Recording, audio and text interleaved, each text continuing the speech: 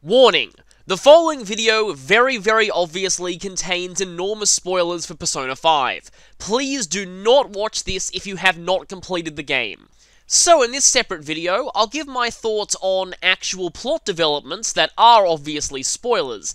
But first, one quick thing that I want to say that I didn't get a chance to in the previous video because I forgot. This isn't technically speaking a plot spoiler, but I guess it could be considered one, so it's going to go here anyway. One issue I have with the pacing of a couple of the plot-based confidants, specifically Magician and Fool. For both of these, they reach rank 9 about 2/3 of the way through the game, but don't max out until the very last 2 days. They're sitting at rank 9 for several in-game months, and that feels a little weird to me. I feel like they could have spaced out the ranks a little better than that. This also means that even if you max all of the confidants that aren't plot-based ones, you still can't get the Great Phantom Thieves Convene trophy until just before the final dungeon begins. Now, something that I just want to make clear at first. I'm going to be listing off a lot of plot points that I had issues with. Everything that I don't mention here, assume that I loved it. Because I love most of the story of this game, but there are some isolated parts of it that I felt had issues, and I really do want to talk about those. Also, bear in mind, and a lot of people get on my case for this, I actually did spoil myself on most of the major plot points in this game before I played it, so none of the big reveals were a real surprise to me. What was a surprise was the actual dialogue around those plot points and how they unfolded, as well as the events that led up to them. Basically, I spoiled myself on every major plot point in isolation, but not the story as a whole. Which actually is how I got into Persona 3's plot as well. Though, by that time, I had more excuse for being spoiled because the game had been out for many years at the time I discovered it. So let's get right into it. The first issue that I have with the game's story, Madarame's arc. So, there's no doubt that Madarame is a pretty bad person. The problem is that anyone comes across as accidentally sympathetic when juxtaposed with Kamoshida. I felt that Madarame's arc coming right after Kamoshida's really diminished any monstrosity that Madarame himself would have had. Again, I'm not saying he's a perfect saint or anything, he's definitely a bad person, but his crimes can't help but feel much smaller next to Kamoshida's. I do like how the targets basically go up in terms of scale. What Kamoshida was doing was horrible, but it was just contained to one school, whereas Madarame is a much more influential figure in general society. The issue is that the vast majority of Madarame's crimes happened in the past. By the time you actually confront him, Yusuke is the only pupil that he has left. By contrast, Kamoshida is abusing the entire volleyball team, and heavily implied to be sexually harassing / outright sexually assaulting a lot of girls. Madarame's only real crimes that are still going on are plagiarism and art fraud, and while that's certainly bad, it felt like there was a lot less of a sense of urgency to take him down than there was with Kamoshida. With Kamoshida, you were saving pretty much the entire school. With Madarame, you were really only saving Yusuke. The other issue is that by far Madarame's worst crime, at least to me, was letting Yusuke's mother die so he could steal her work, which is essentially what TV tropes would call murder by inaction. And bizarrely enough, this is the one crime that he does not confess to after having a change of heart, which feels very weird to me. There's also the fact that if you do Yusuke's confidant, you find out that Madarame actually did care about him to some extent. And while I'm not saying that he's a perfect father figure or anything, it does mean that he has more sympathetic qualities than a lot of the other villains had. Not only does he come after such a horrible scumbag, but he also comes before one. The next villain is a crime lord who's running drug and teenage prostitution rings across an entire city, and was basically holding all of Shibuya to ransom. This again felt like someone who was such a priority to take down. The other issue with Madarame's arc coming right after Kamoshida's is the whole Anne nude modeling incident. Normally, I wouldn't consider this moment to be that bad. It's obvious she never has any intention of going through with it, and the whole part where she shows up to Yusuke's house wearing an enormous number of layers was pretty hilarious. If it weren't for the fact that it came right after she was suffering from sexual abuse. It also means that Yusuke doesn't make a very good first impression to a lot of players. So in general, I feel like the Madarame arc is alright on its own. The problem is where it's positioned in the story. For the next part of the plot that I want to discuss, I'm going to skip right ahead to the 5th palace. And the whole Ryuji versus Morgana, who was in the right and who was in the wrong incident.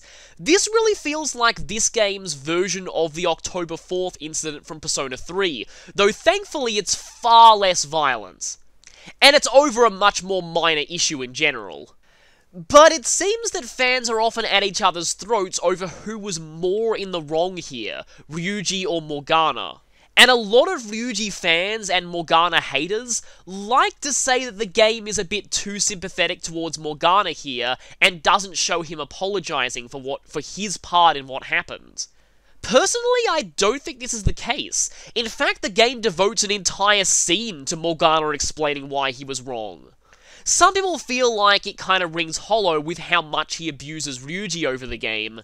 But I don't know, I still feel like neither of them really came off as hateable to me after the whole thing. Both of them got sufficient development throughout the rest of the game. One point of criticism, though, that I do agree with, is the fact that the whole arc about a character feeling useless is very similar to what Makoto went through in the 3rd arc. So in a way, there's a little bit of plot recycling there, and from something that wasn't actually that far back, too. Then we come to the 5th palace's boss. Now, this actually isn't an issue that I have with the story, it's more something that I just wanted to discuss. But because it was a huge spoiler, I obviously couldn't in the last video. So, there's a lot of debate as to how sympathetic Okumura is supposed to be. Some people think that the game expects you to sympathize with him the most out of all the targets, and that it totally fails in doing so because he's actually pretty horrible when you think about it. Here's the thing though, I don't think he was ever intended to be sympathetic. And I think the reason a lot of fans think that he was because of only watching bits of earlier streams in isolation, not understanding Japanese, and jumping to conclusions. I admit, I was one of those people. I looked up just his boss fight, and the aftermath of it. That's all I saw. And from that, it's not hard to conclude that he's supposed to be sympathetic. He has a tragic speech after you defeat him, and later on he suffers a tragic death that traumatizes his daughter. What I didn't see, though, was his entire dungeon beforehand. In other words, the actual context leading up to his boss fight. I didn't see him approving of Haru's very likely rapist fiancée. I didn't see the way his employees are depicted within his own palace. And I didn't see his fake change of heart before the actual boss fight. And especially, I wasn't paying attention to the exact dialogue during his confession, and didn't see that he pretty much admits to ordering hit jobs against his business competition. While he does say that mental shutdowns were not him personally, he does outright say that he ordered a lot of them for his own personal gain. That pretty much killed all chances of him being sympathetic to me. So like I said, I don't think the game expects you to find him a sympathetic or tragic character. Sure, his excuse for what kickstarted his greed is pretty tragic, but then again, every villain has an excuse like that. I feel like the response you're expected to have towards him is the same that a lot of NPCs have throughout the game after his death happens. Namely, sure, he was a complete asshole, but publicly executing him on live television was going way too far. The other part of it being that even though he probably deserves to be targeted by the thieves, the lingering question of are they doing it for the right reasons? This point in the game was interesting, as the Phantom Thieves have become so popular, they're becoming kind of a slave to public opinion, which definitely resonates with the themes that come in at the end of the game. But the team spends the whole arc constantly conflicted between whether they're actually targeting him for the right reasons, or if they're only doing it to be more popular and because the public says so. And there's also the fact that the conspiracy set out to frame the thieves for his death. I think that's the real part of why the thieves are so horrified at what happens. They never set out to be vigilante murderers, and when this first happens, they get this strong sense that they might have accidentally done that. They didn't see his shadow self being shot, so for all they know, they caused that. And that's probably why Haru in particular feels so awful. I feel like, even if you did have an abusive father, you'd still be pretty horrified if someone murdered him and framed you for it. Sure, Haru does get mad and upset whenever anyone mentions her father later on, but it's usually in the context of villains gloating about how they killed him, so yeah, I feel like that's kind of understandable. That's all I have to say about that. Now we get into the real meat of my main criticisms of the story.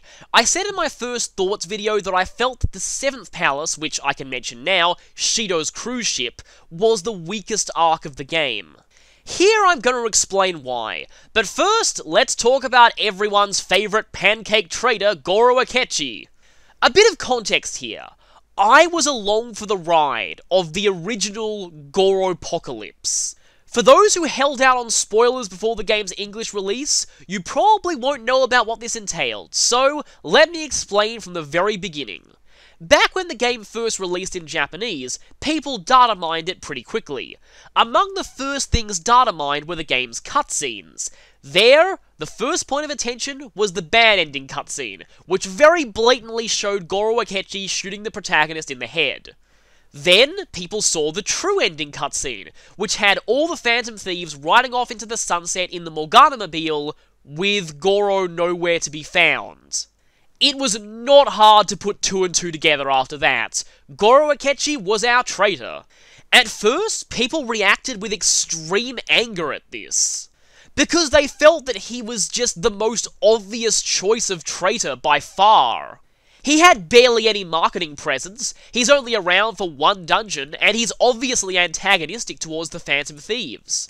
At this point, people even jumped to conclusions about his personality and motives, thinking that he was a villain who embodied the Shin Megami Tensei lore alignment, and hated the Phantom Thieves for not strictly following the letter of the lore. Then people actually played the game, or at least watched streamers get up to that point. And then they realized just how wrong they were. Sure, Goro Akechi being the traitor was obvious, but that was the whole point. The player wasn't fooled for a moment, neither were the characters. The real plot twist can be summed up by a Team Fortress 2 voice clip of all things. We all knew you were a spy. It wasn't that Goro Akechi was the traitor, it was that the thieves knew all along. And I actually felt that this plot twist was very well handled. There's a lot of moments in there that do make you think something's going on, especially Futaba grabbing Akechi's phone and fiddling with it. At first you dismiss it as her general geekiness, but I got the feeling that something was going on there. The fact that at this point the drugs are starting to affect the protagonist to the point where bits of the story are missing, obviously there's something important there. There's also the fact that Akechi's voice acting, when he pretends to hear Morgana talk for the first time and be surprised, is very intentionally terrible. He's a bad actor and the thieves caught on to that. It also helps the game makes it very, very clear that he's going to be a temporary party member, and that he was never a Phantom Thief to begin with, just a kind of enemy mine situation. In fact, he outright blackmails you into helping him. So already, you know that he won't be missed as a member of the party. Anyway, back to the Goropocalypse. Then players got to his boss fight, and everything exploded into a ton of memes. It was also around this point that translators discovered the real reason why the thieves figured him out. Pancakes. Namely, him mentioning pancakes, something that Morgana said earlier in the game, but only Persona users can hear Morgana, which proves that he was lying later on when he only claimed to get his persona later. At this, obviously, the internet exploded. At his boss fight, fans were really captivated by just how deranged and insane he went as the fight progressed. And then they found out his real motivations. The fact that he was the bastard son of the game's main villain, and that his whole plan was pretending to be on his side so he could get revenge on him. Definitely very different motivations than what people originally expected. And then came what happened after his defeat. The meme LOL 2 Goros pretty much sums it up. The fandom completely flipped out. He then has a very ambiguous possible death, and then nothing much. And at this point, the fandom who followed the Goro apocalypse were pretty disappointed. After all that, Goro kind of vanished from the plot after his supposed death. He's barely even mentioned apart from the start of the confrontation with Shido, and a lot of people felt that he deserved a bit more than that, because they actually quite liked him as a villain. So let's talk about Goro in general. Firstly, I guess I can finally mention him as a party member. You are under no illusion, like I said, that he's going to be with you forever, so you don't really need to care about his skills all that much. His overall stats are kinda similar to Haru in some ways, so it's not that big of a loss that you lose him. Admittedly, it is kind of an issue that after he goes, your only source of light and dark damage is the protagonist, so you'll need to make sure to fuse personas with Aegon and Korga wherever possible. Hama and Mudo I didn't find to be that useful in this game at all, given there were ways to hit light and dark weaknesses without them, and in fact, hitting enemies weak to Hama and Mudo with those skills was actually a bad thing because it means you don't get to negotiate with them. All in all though, his skill set was very similar to original P4 Naoto. I do like that he gets Debilitate eventually. I mean, you're not going to see him get it normally, but in a New Game Plus, I'm going to try and grind him and use him for the optional boss fight. On to his character. He's someone who, like Okumura, fans are really divided on how sympathetic he's meant to be. Here I kind of do agree. I admit that some points where the game expects you to feel bad for him do ring a little hollow when he is basically a mass murderer, who even admits he did it for his own selfish gain. One thing that I do like though is the variety in reactions that the party has. Ann is one of the nicer members, so she tends to mostly forgive him. Makoto is more concerned about the fact that someone who was so close to her sister was deceiving her the whole time. Haru can't forgive him for killing her father, but says that she does feel bad for him to an extent. Now, this isn't actually stated, but I feel that Haru might have some kind of kinship with him, because she too was desperate to be acknowledged by her father, who only really considered her to be a pawn in his schemes. So I get the feeling that she did see that they weren't so different in a way. Yusuke claims that he himself could have ended up like Akechi if he hadn't found the party. Morgana is mostly concerned with his friendship with the protagonist and how genuine it was, or not. And Ryuji refuses to sympathize with him at all. He makes it clear that he cannot forgive Akechi after everything he's done, no matter what kind of a past he has. In a lot of ways, I feel like the fact that some players find him sympathetic and some don't is justified. It's the same with the party as well. You are given the option to think for yourself how you feel about him, and whether or not you personally think he's redeemable after all he's done. None of the party members are called out as being either right or wrong for what they think of him, so I do feel like there is freedom to think what you want about him. All that aside though, I will say that I was very, very worried about his English voice acting, because when I first heard that scene in Japanese, yeah, the voice acting went pretty crazy, and I was wondering how they could actually imitate that. Robbie Daymond just did it so well. The voice was perfect for Akechi in his false nice guy persona, and when the facade breaks, oh boy did he get really chilling. And then when he completely snapped, he did that really well too. The main thing I'd heard of Robbie Daymond before then was as Sori in Tales of Zestiria, who is pretty much a pure hero type character, so I was interested to hear he'd be cast as Goro Akechi, but I think he was perfect. I've gone on a bit of a tangent there. The main thing that I wanted to talk about was the issues that I did have with this arc. Now, I felt that the lead up to the protagonist's fake death was all great. Most of that made sense. It's what happened immediately afterwards that was where the plot kind of fell apart to me. After you get back to LeBlanc, there's a scene where you go upstairs and Futaba and Morgana are there to give you tons and tons and tons of optional exposition about what just happened. It feels to me like the writers were frantically trying to plug a bunch of plot holes at that point. What if there was a cognitive Akechi? Oh, they found him and tied him up. How are they sure the phone would work? That's explained too. How did they make the phone work like that in the first place? Also explained. How did they listen in on Goro Akechi's phone conversations? Also explained. In some ways, it kind of feels like the writers weren't so confident in themselves if they feared that the fans would have that many questions and they needed to address them all at once like that. But that's not the main issue I have. The main issue here is there's one of these questions that's brought up that they don't even attempt to explain away. Namely, the fact that your confidant with Akechi ranks up when he's actually talking to the cognitive you, not the real you. Not even Morgana knows why that happened.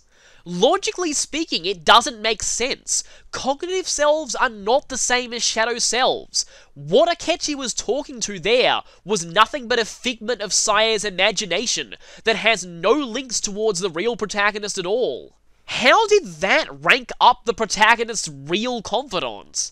You could try and justify it as the protagonist alone in his cell, thinking, oh, Akechi was the traitor all along, rank up! But that still doesn't change the fact that you outright see him speaking to the cognitive protagonist, and you get the rank up there. You even see the protagonist's internal monologue there, even though that's not really him. And in fact, that cognitive protagonist shouldn't even be capable of having that kind of internal monologue, because Saya doesn't know that Goro Akechi is evil. It feels like a blatant case of making sure the player doesn't know the exact trick that's going on until it actually happens, but it undermines basic logic to do so. But here's the other part of this that I find annoying. He's revealed as the traitor, and then he proceeds to vanish from the plot entirely until just before his boss fight. That feels a little annoying to me. Someone who's been built up as a major antagonist, the one behind the mental shutdowns, and you finally find out who he is, it's given a big dramatic reveal, and then the plot's just like, oh wait, I can't do anything with this yet until the player has to fight him. And then of course, shortly after that, comes the scene that many players consider one of the worst in the game. The part where Akechi and the Big Bad long-windedly explain their entire evil plot so far just for the benefit of the player, because both of them already know this information. As many people have said, this scene not only goes on for a really long time, but it serves no in-universe purpose. What if there were people listening at the door? Wouldn't that be really bad for these two? But the main issue that I have with this arc is not Akechi at all, it's actually Shido. Is it just me, or did Shido end up coming across as a fairly weak villain despite all of his build-up? According to TV tropes, I'm not the only one who thinks this. Sure, he's been a presence for the whole game. He's the big bad behind everything. You should want to take him down. He's close to becoming the ruler of the whole country. And yet, by the time you do finally find out that he's the villain, he serves barely any role in the plot other than being a boss fight. He's the only palace ruler whose shadow never confronts the party before his boss fight.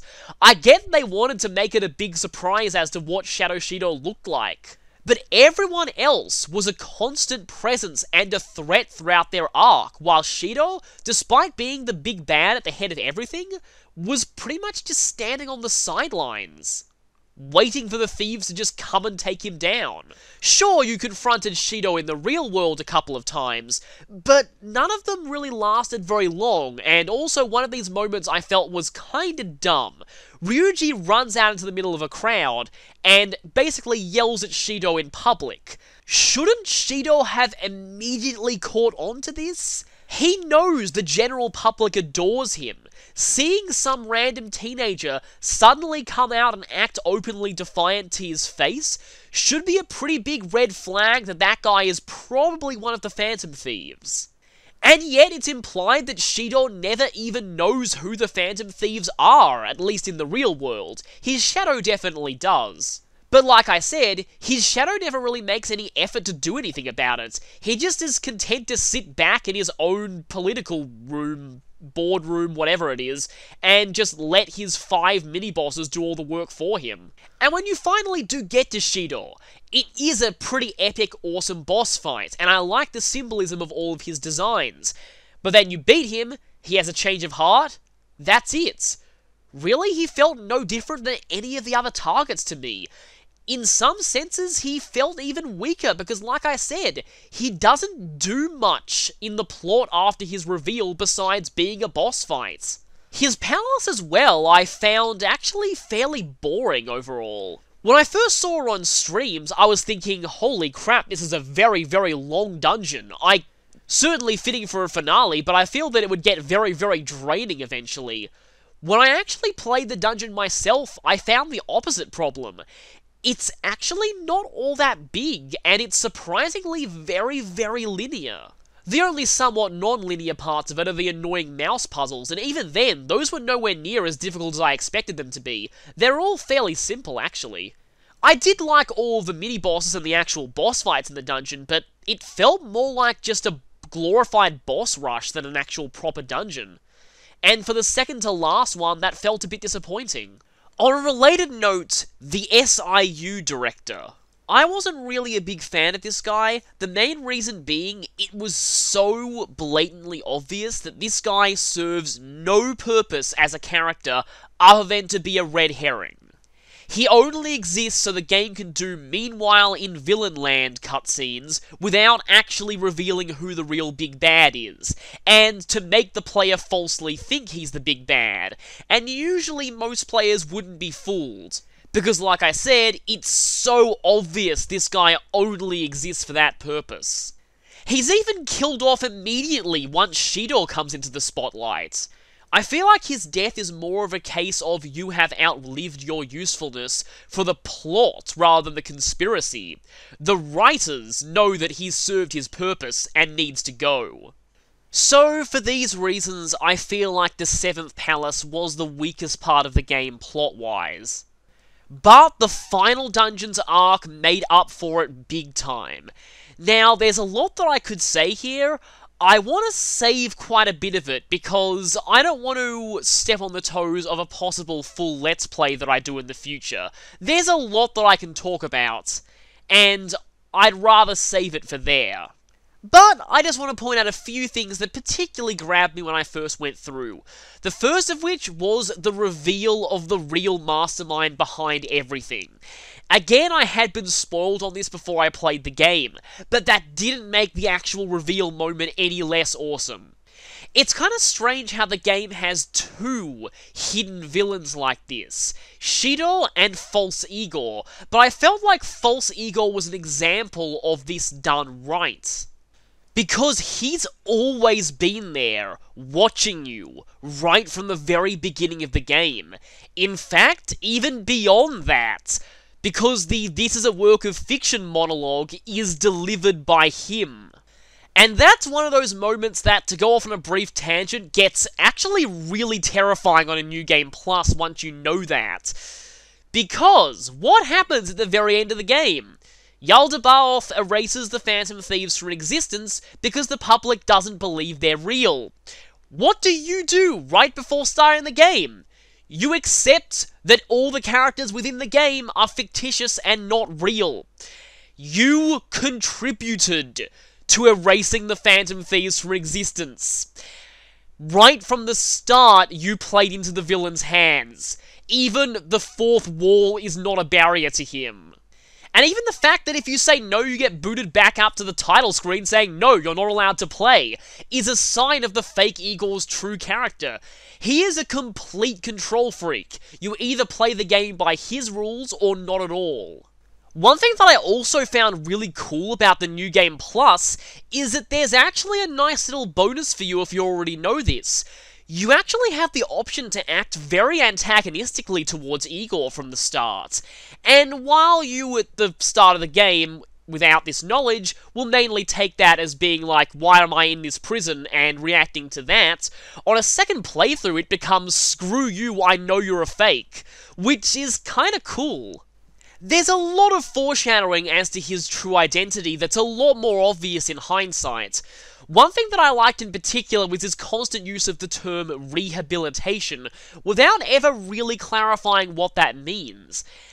At first, me and a lot of other people chalked this up to dodgy localization, but this was actually intentional.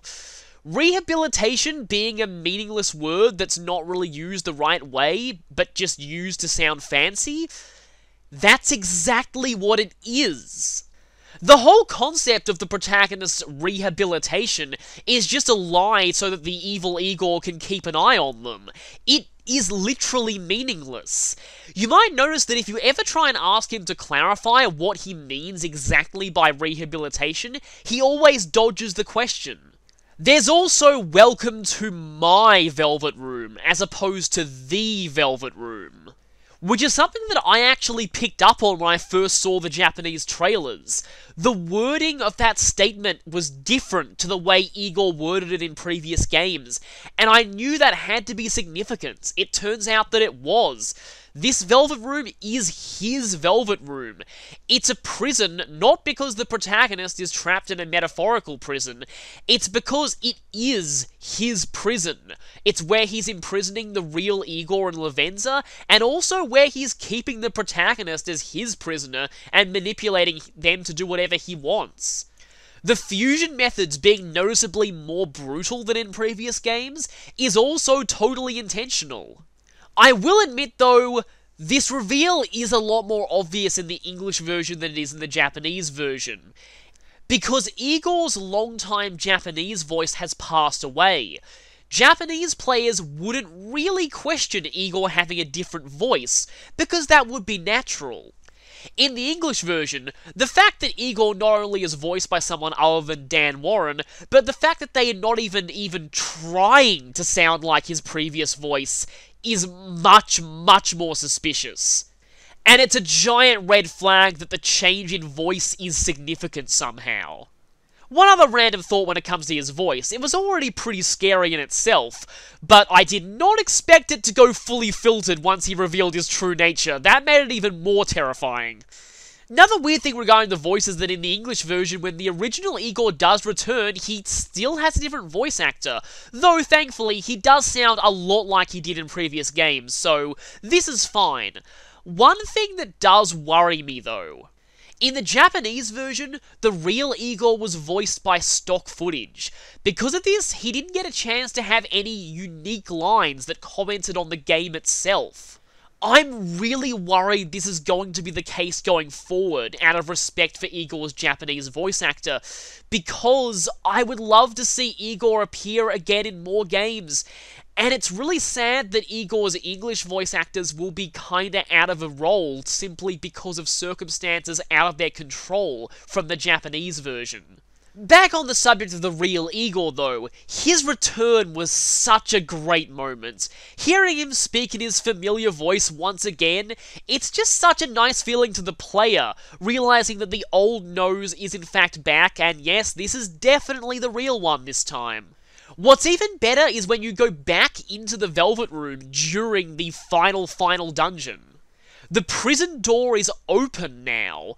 The protagonist is wearing their full Phantom Thief costume rather than the prison garb, and Lavenza's dialogue on all of the screens is no longer condescending like Justine and Caroline's. She's much nicer, she never refers to Persona Fusion as execution, and she doesn't even get mad when you skip through her dialogue. Also, you'll notice that all the chains on the menus are now broken. It's just all these little touches that I love. It'd be easy to just leave the Velvet Room similar to how it was for convenience sake, but they didn't. They went the extra mile with it, and it really helps make this feel just so much better. I also actually quite like the Prison of Regression as a dungeon. It's strange for me to say this because I've heard that a lot of people don't, but I enjoyed it more than Shido's Palace to me. The whole atmosphere was just really, really great. The music in particular, the sort of dreary tone of it, and just the general look and feel of the place, it all just tied together thematically so well, and it felt really fun to explore just for this whole atmosphere. It also helps the enemies here really stepped up their game. In particular, I liked the Dionysus here. They have Thermopylae, which makes them one of the few enemies in the game that can actually punish you for getting an advantage against them in battle, which I thought was pretty cool, and I wish more enemies did that. What I didn't like, though, were the enemies down there. I believe it was Neveros, the ones that use Brain Jack. Because at that point in the game, Futaba has Ultra Charge, and Brain Jack plus Ultra Charge equals not good. The actual final part of the final dungeon was, admittedly, pretty much just a straight road with just a couple of branches off to get a few chests, and the enemies there were not all that interesting, or interesting for all the wrong reasons. Hi there, Mara, bringing with you your Torn King of Desire form as well, which for some reason is completely unrecruitable, but it's still an enemy. Kind of weird they did that. The mini-bosses were pretty cool, admittedly, though it was kind of strange. They all had unique voices in the cutscenes before you fought them, but in battle they went back to generic Shadow voice clips. This was a particular concern to me for Michael, because I loved Michael's voice before the battle. It was actually so cool sounding to me, and hearing him snap back to just the generic Angel voice set was kind of annoying. I admit, though, I laughed out loud when I first heard Gabriel, because it's very obviously the same voice actress as Yukiko/Oya, so yeah, I was like, hi Yukiko, when did you become an angel? The actual final boss itself, I felt was a little weaker than P3 and 4's final bosses to me personally. P3's final boss admittedly had a lot of issues, the whole charm thing, and it being incredibly draining with 14 forms. While Yaldabaoth technically had 2 phases to it, the Holy Grail phase was kind of a joke, and I never really considered that part of the boss fight. I have seen players on the lowest difficulty, but still, actually beating the Holy Grail without cutting its wires. While the second form was still fairly decent overall, I do feel like it had a bit too little HP, and very often, by the time it got to use all of its different Sin attacks, or didn't, for me I actually managed to finish it off before it ever used Pride. But yeah, generally by the time it cycled through all of those, the fight was nearly over. And it really had only one threatening attack, Rays of Control, which is kinda similar to Night Queen in Persona 3 in that it's a difficult attack for all the wrong reasons. Namely, the game doesn't really give you a good hint as to how you're supposed to stop it. Most players would simply guard here. That will get you horribly killed because the damage that it deals with all 4 arms active is gonna one-shot you even with guarding. I thankfully did know about this prior to the fight, but even then it was a struggle to take down all the arms before the attack went off. I feel like you should have had 3 turns and not 2. It's actually asking quite a lot without charge or concentrate to eat through all of the arms in only 2 turns. And in my first playthrough, I had an incredibly close call there. I had 1 arm left over, unfortunately, and the protagonist just barely survived. Even then, though, the final boss back in Persona 4 had 2 full phases, both of which needed to be completely depleted in HP before they kicked into the cutscene mode. This time it really only felt like there was 1 form here. As epic as the final coup de grace is to this boss, the fact that it was entirely a cutscene and not actually a secondary phase to the fight felt a little underwhelming to me, especially with the amazing music that plays over the course of this phase, which really you don't get to hear for very long at all. I will say though that as epic as it was, and as much as it fits in with the series' themes of bonds, there's only so many times I can take the whole final boss makes itself invincible, one-shots your whole party, but yay, the power of friendship saves them and summons an ultimate Persona thing, before I start getting a little bit annoyed. They've used this, it looks like you're about to lose, but the power of friendship saves you at the last minute thing, ever since Persona 3, and I kind of feel like they should maybe try something different with the way they end finales from now on. For one, Persona Q didn't need this, and it still felt awesome. And this game was being quite unique in the way that it presented its max confidant scenes. They showed up during occasional story scenes rather than just at the final battle. And were treated more as just members of the Phantom Thieves in general, rather than just people to summon the power of friendship through. Don't get me wrong, it still looked very cool, but I do wish they'd use a little more creativity with how they end their final bosses going forward in the series. Speaking of creativity, here's another issue where I felt the plot was definitely kinda copying some earlier games. The whole game between Yaldabaoth and the real Igor, where you've basically got one good godlike entity and one evil godlike entity competing to see whether humanity is worthy of saving, and the evil one rigs the game in their favor, felt very directly lifted from Persona 2. I know some people will like that as a callback, but to me it felt like they were reusing the same plot idea.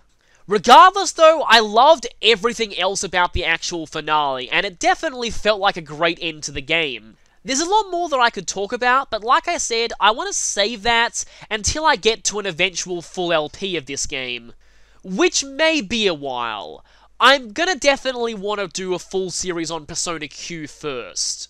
I guess I should say that all in all I rank this game's story above 4s, but not quite as high as 3s. I'm actually more inclined to do a full LP of this game than I am of 4. Sorry, I'm just not quite as big a fan of 4 as most people are. I'm definitely more of a Persona 3 person. But with that, I hope you've enjoyed my thoughts on various story spoiler moments from this game, and I'll see you next time.